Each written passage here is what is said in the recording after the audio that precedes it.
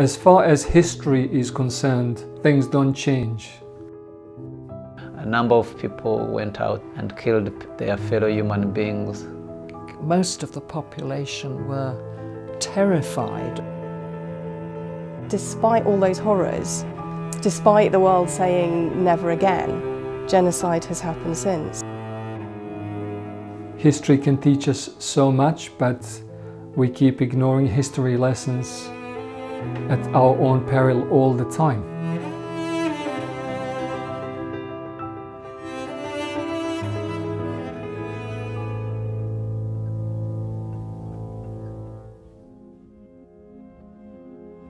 I was born in 1935 when the Nazis were already 4 years in power.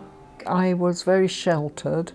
I've got a photograph, for example, when I was 2, where I'm a normal, happy, scruffy 2-year-old, because you could keep a 2-year-old child indoors. I was blissfully unaware of what was going on outside.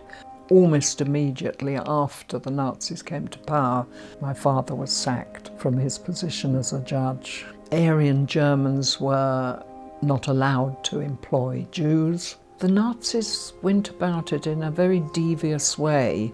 They were beurlaubt, which meant released on holiday. The Nazis operated in euphemisms. I was born and raised in rural Bosnia, so it was a really nice childhood. My family had lots of animals. We grew some crops. When I was old enough, I was herding animals in the fields around the village. I had 2 older brothers who were looking after me, so my childhood was pretty much idyllic. When I was a teenager, that was a couple of years after Tito, the former Yugoslav president, died, some media started using propaganda, employing propaganda to vilify one particular group in former Yugoslavia, Albanians. After 1984, this propaganda became more vicious. I grew up in a very stable family environment. I went to school. I played football. I went to this primary school. I received a very, very harsh treatment from one of the teachers. She didn't like Tutsis, and therefore she used that reason to really target me. I had started having trouble issues at school, becoming this rebellion young child, not doing well at school. Then football all of a sudden became very important in my life. I started realizing that there was some big issues among Rwandans when I was about 13, 14. That's when my dad lost his job, and then we had to move. The government of that time put in place those rules that Hutus had more right to jobs and education, and Tutsis had less. So from that moment, I started realizing we were among the unwanted members of the community. My father was often in hiding. There was a sort of bush telegraph. The Jewish community got warning of what was happening before it happened. They either holed in their homes, which didn't give them any protection at all if the Gestapo were after them, or they ignored it. Most of the population were terrified. The Nazis dominated and terrorized very early on. Immediately they took power. They started killing people. They completely perverted the legal profession, the teaching profession, the medical profession. In 1991, we started having some serious problems. 6 months before my village was attacked, one person who used to work for the local education board was tasked by his political party, Serbian Democratic Party, to form 13 illegal police stations. At the same time, a lot of my Serb neighbors were given weapons, either by these guys or by the army that I used to serve some years earlier, and no one spoke about it. At the end of April 1992, they staged a coup. Our freedom of movement was severely restricted. Some weeks later, just after 3 weeks later, my village came under attack, and then there was nowhere to go, nowhere to run. And when we were ordered to surrender, or we congregated on the local football ground, it was clear there was a plan. A number of friends and family members got arrested purely because they were Tutsis. Normal people who had no idea of what politics are, who had no interest in the politics, who were just there trying to make their living, and all of a sudden you had such had been arrested, such is in prison. It became normal to call a Tutsi a cockroach. I think we somehow accepted it. A number of people went out and killed their fellow human beings without actually realizing that they were killing the really human beings. They believed that they were cockroaches. I was a football fan of a club called the Rayon Sport from the young age, because my dad was a big fan of that club. I became a goalkeeper for the club. I went on to play for the club for a number of years, and I also played for the national team. When the genocide started on the night of April 6 towards April 7th, I slept and was woken up by sounds of guns and bombs exploding in Kigali. And there were so many soldiers, around the neighborhood. They came into our house, kicking the door in, accusing us to have play a part in the killings of the president. Up till one of them, I think, threw up one of these albums. The photos took his attention. Who are these people? That's me and my teammates. Do you play for Rayon Sport? I said, yes. I know every Rayon Sport players. How can you say you're a Rayon Sport player? Well, if you're really a Rayon Sport fan, then take those pictures and look at the pictures. We started chatting. We sat on the sofa. That moment of him realizing who I was really changed the whole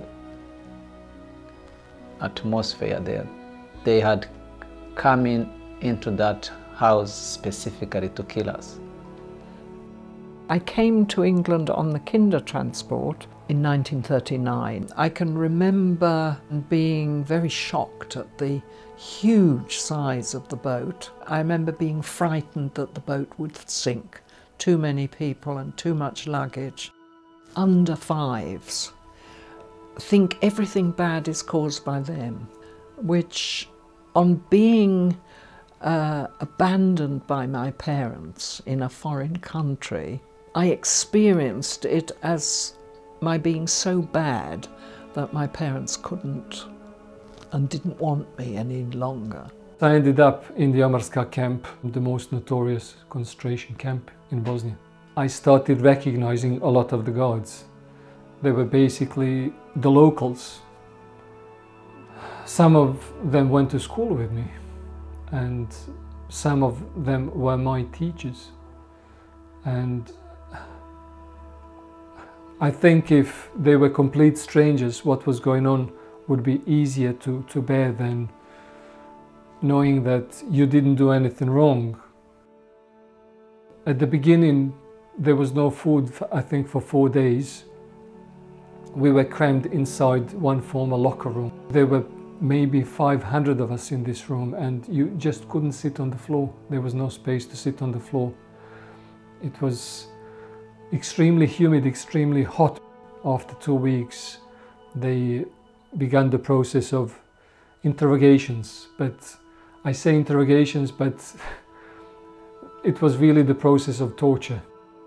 Physically, I was there for 2.5 months, but every day was like a whole eternity, because you just want to survive, you just want to live, you want to see your family again. During the genocide, I lost so many family members, including a young brother of mine who was just 7 years old at the time. We were forbidden to speak German from the moment we came to the Steads, the first foster family, which I thought was crazy. I remember asking my brother, why can't we just talk? And I remember him saying, there are soldiers around. He said, they're English soldiers. If they hear you speaking German, they'll shoot you because they'll think you're a German. There were stories circulating about Tamarska. So the world knew about this place, but sadly there was no interest to put pressure on the Serbs to end the violence that was going on inside. ITN and The Guardian, they arrived in Bosnia. It took them some days, and once in Bosnia, Karadzic, he played their host, trying to dissuade them from coming to the northwest, but they were persistent, and they finally arrived in the region on the 5th of August 1992. So I guess they didn't know themselves if there were really camps in the region. And unintentionally, they saved my life. They came to hunt for this story, and inadvertently, they forced the Serb authorities to close down the camp. The lessons of the Holocaust have not been learned. The fundamental lesson that all human beings are equal as human beings, we're a long way from accepting that. I'm only one person, I can't do anything about it anyway. I think that was probably the attitude of most people, and still is today. We need a massive drive to raise awareness of the existence of human rights. I have seen and survived something that I feel no human being should ever be aware of. I feel that humanity can benefit from such stories, in hope that they don't have to go through the same experiences.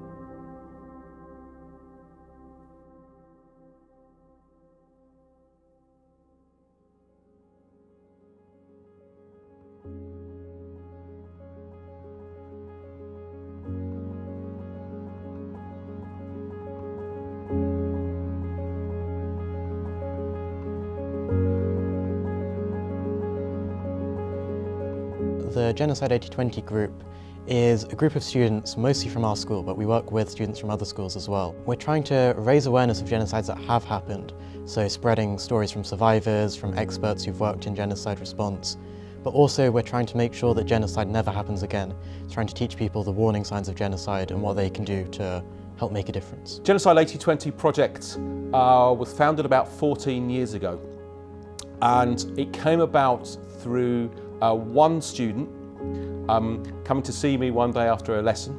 I taught him history, and he said, "Sir, I've seen a film about something that happened a long time ago in a place called Rwanda." And the club essentially started as myself and this boy investigating what had happened in Rwanda. From there, we were able to invite a survivor to come in to speak to us. And then as time progressed, more and more boys got to hear about the project and what we were doing, and they joined, and it grew from there. And as I say, the rest is history. Yeah, I think it's really important as to it in schools, because I think it's very easy for these things to kind of slip into history, and people forget about the atrocities that can be committed by people. And I think people should be aware of it, also to push for more action to be done to stop it. So throughout a typical year of the last 14 years of the Genocide 8020 project, there's been the routine meetings that we hold every week, and those meetings build towards a particular aim. So whether it's the production of a newspaper, a booklet, whether it's an event in Parliament, is essentially anything that the boys think will make a difference. For this year, we're planning a Genocide Awareness Week, and we are also planning a sort of an expedition up to Parliament to talk with the all-party parliamentary group around genocide, and we wish to really get sort of more engagement from them. The main thing is awareness. Most people don't even know a lot about the Holocaust. They only remember what they were taught in history class, but a lot of the time people don't even know what's going on in these terrible situations in China and other places. And so if people can have that conversation, you can have a network effect where people are talking about this, confronting these difficult conversations, these difficult topics, then hopefully more awareness will be spread, and then that puts pressure on people in authority. I'm really proud of everything that the boys have achieved here. They join a club thinking this is just going to be another lunchtime club. But what they soon learn is that when they're empowered with the knowledge and speaking to survivors and so on, they can actually make a difference. So they're listened to by MPs, they're listened to by statesmen, and they soon realise that, yeah, they can make a difference, and the ripples from the project that they've created can spread far and wide.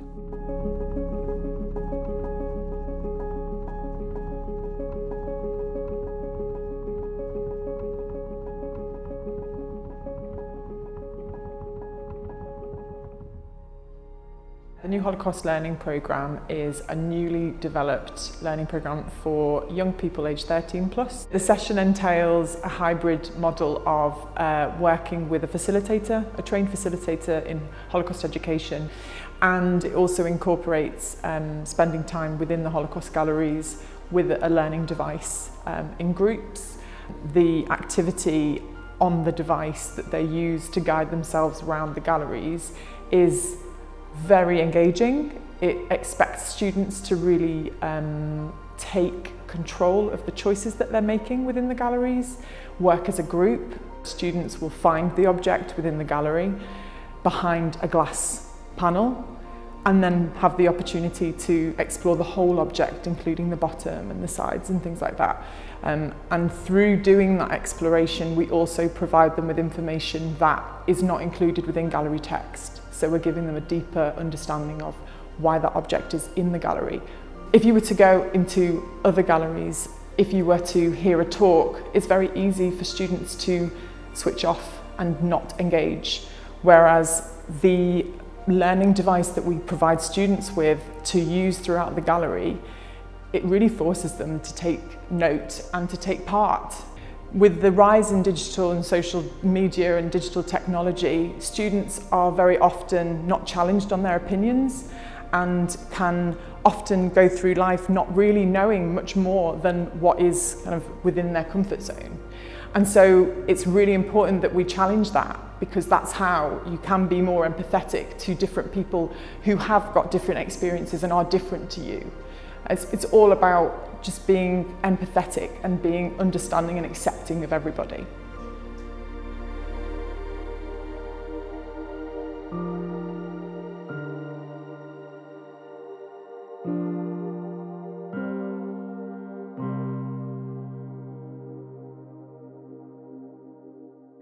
The Generations photographic exhibition, photographs of nearly 60 Holocaust survivors who are all based in the UK. So we coordinated survivors to have their photos taken by fellows of the Royal Photographic Society, working with some of our sister organisations who work with Holocaust survivors around the UK. And the exhibition shows these survivors, some of them with family members, some of them with objects that are very dear to them, some in their own homes. And it's a celebration of the lives they've built in the United Kingdom. For me, this project was about memorial, about remembrance, not forgetting, but also showing the concept of hope, really. The experiences have been many varied, from hidden babies to sitters who survived the Holocaust through the goodwill of people around them, who survived pretty sticky situations, you know, war and conflict and degradation in concentration camps, and survived because of great luck and stoicism and endurance and perseverance. And I suppose that is a message about life, really. During the Second World War, the Holocaust was a thing that defined how we saw and visualized humanity going forward. And I think that it's a lesson that we need not forget. The title Generations has multiple meanings. It recalls the generations who were lost because they were murdered, and the survivors who are celebrated in this exhibition, almost all of them had no relatives left when they arrived in Britain and they rebuilt their lives here. Many of them have gone on to build families here, and for many of the photographs you'll see generations within the one photograph. The survivor with their partner, with their children, with their grandchildren, some of them with great-grandchildren. So it celebrates the families that they've built as well as the members of the families who were murdered. Of course, not everybody was able to rebuild families, and some survivors chose not to have family members in their photos. So as we look at the photographs, we think about the absences, who's not in these photos, and we celebrate the people who are in the photos. It's so important that we pass on that legacy, because the generation of Holocaust survivors themselves are passing away, and the responsibility for sharing their stories and their experiences shouldn't only rest with their own direct descendants. We all have a responsibility.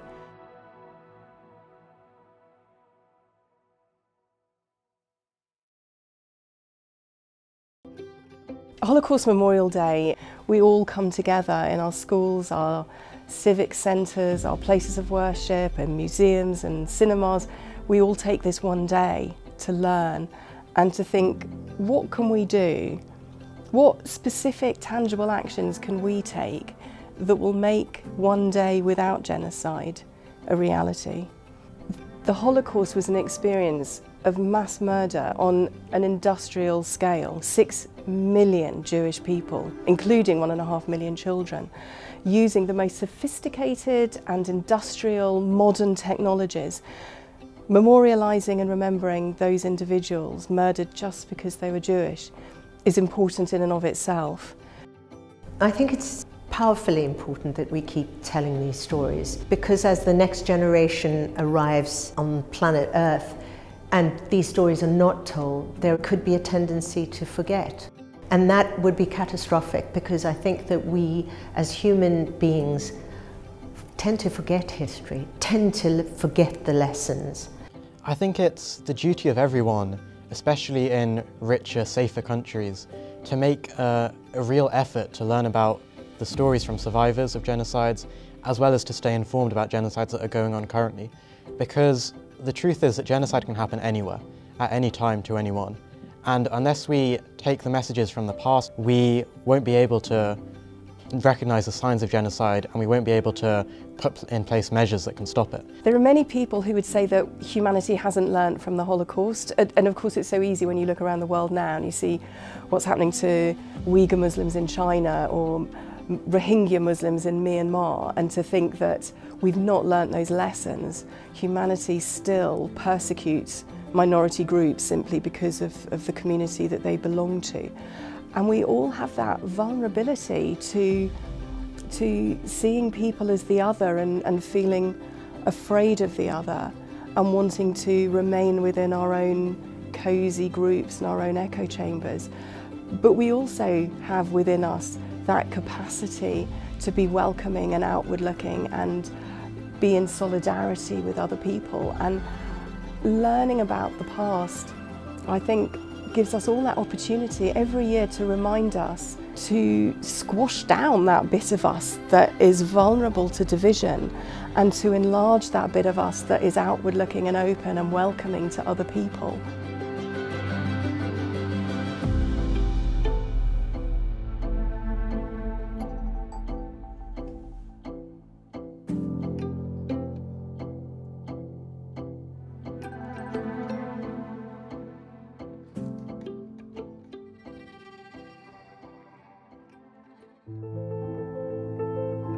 There is nothing that really shows that what went on in Rwanda 23 years ago, where over 1 million innocent people lost their lives within just a period of 100 days, had contributed to any lesson on how to deal with future, tragic events. As someone who survived genocide, I can feel that, human rights right now are very vulnerable in the UK. I can see some very strong parallels between what's going on in the UK and, let's say, in America and what happened in former Yugoslavia. I say we always live just one step away from genocide. We have to make sure that, we protect our human rights. Most people don't understand that when you go to bed and wake up the next morning, somebody may have come overnight and taken that piece away from you. People should look at survivor stories, try and go to survivor talks, look in the newspapers and really find out about situations around the world. But they should also educate themselves about what is happening locally. Because history tells us that stronger communities that don't create an other, communities that don't fracture into them and us, are stronger communities, and therefore these sorts of things are less likely to happen. The important thing is to learn for a purpose, learn from genocide for a better future. I think the critical thing is always to have the conversations with people in your circle. Because if you can get a population which is educated on these issues, why they're happening, then as a group of people, it puts pressure on politicians and the people who actually have the power. But the easiest thing you can do is just have the conversation, which is difficult itself. We constantly have to fight for our human rights because so many people before us have fought for them and died for them.